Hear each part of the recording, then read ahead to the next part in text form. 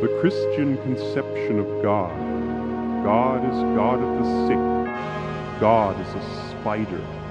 God is a spirit, is one of the most corrupt conceptions of God arrived at on earth.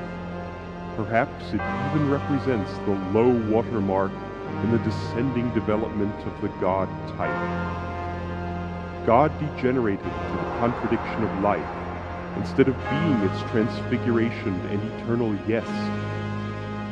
In God, a declaration of hostility towards life, nature, the will to life.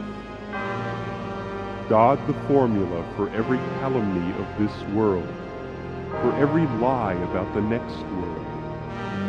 In God, nothingness deified, the will to nothingness sanctified.